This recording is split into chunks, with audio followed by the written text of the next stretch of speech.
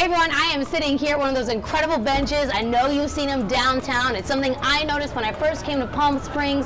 All the incredible artwork on these benches. I only wish the artist was here so I could talk to him about this artwork. Tyson! Oh my gosh, how are you? How's it going? Good to see you too. What a coincidence that you're here in Palm Springs right now. Just walking about. You're just walking about. You happen to be here for the segment. Tyson, this is super neat. Like I mentioned, when I first moved here, which was only a few months ago, I couldn't stop looking at all the different benches, and you are the artist behind all of these. Where did you get the idea for the artwork of these benches? You know, it was actually a collaboration between myself and the Palm Springs Public Art Commission. Okay. They came up with an idea to save money because they were going to replace all of these benches with other benches, which was going to be a really high budget. So they came with a clever idea to hire artists to create these beautiful art benches, right? So they got in touch with me, and we put our ideas together, and we came up with these beautiful benches you see here. You know, so it was just a collaboration from the city of Palm Springs,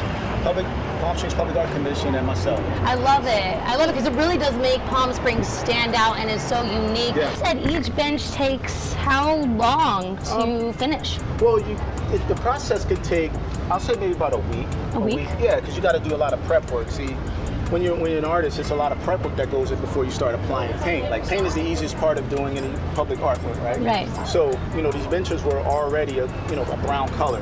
So we had to actually come in, sand them, then put primer so that when we put the top color, it pops out, right? Yeah. Then you got to do the design, you know, to come up. So it's definitely a labor of love. You know, it's a great feeling you get once you know you created something that people can enjoy. Like, we got this beautiful couple here. They're sitting on one of the benches here.